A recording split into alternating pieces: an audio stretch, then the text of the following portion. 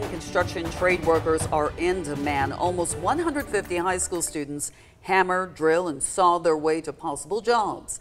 At today's Central Georgia Workforce Development Skills Challenge, students competed in various construction tasks.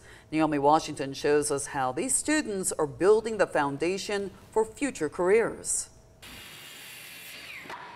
It's time for these high school students to compete and show how well they can build on the spot. Well, I'm doing blueprint reading, which I haven't done before. It's my first time here, so we'll see how it goes. I'm going to be installing a washing machine box and running supply lines. We actually have to build 3 walls. I'm not the best at building walls, but I'm hoping it goes a little bit better for me. Doors are being built and open for students who want careers in construction. Associated General Contractors of Georgia CEO Mike Durham says this annual competition is a great way to expose students to post-grad possibilities. So we do this event so we can show young men and women that this is a high-demand, high-paying career.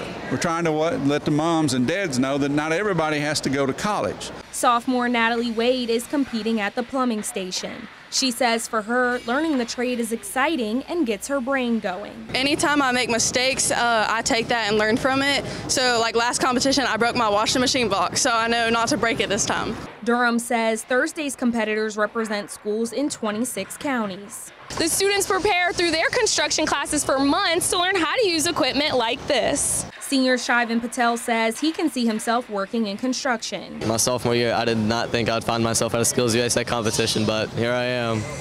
So I guess it grew on me. It's also a day for students to meet current professionals to nail down a job in the workforce. In Macon, Naomi Washington, 13 WMAZ News. Wow, that looked intense. Congratulations to Wheeler County High School, the winner of today's Skills Challenge competition. They're going to move forward to compete in the Skills USA competition in February. Best of luck. According to the U.S. Bureau of Labor Statistics, about 4.5% of all jobs in Georgia are in the construction industry.